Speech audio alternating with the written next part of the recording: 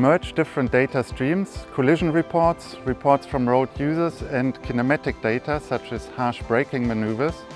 And by using this data we can determine exactly where the risk-prone black spots in the road network are.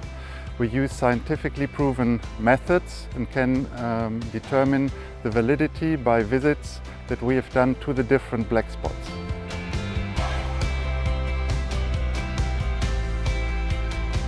By making best use of all available data and knowledge, we would like to make a contribution to the Vision Zero, reduce road fatalities and create social benefits.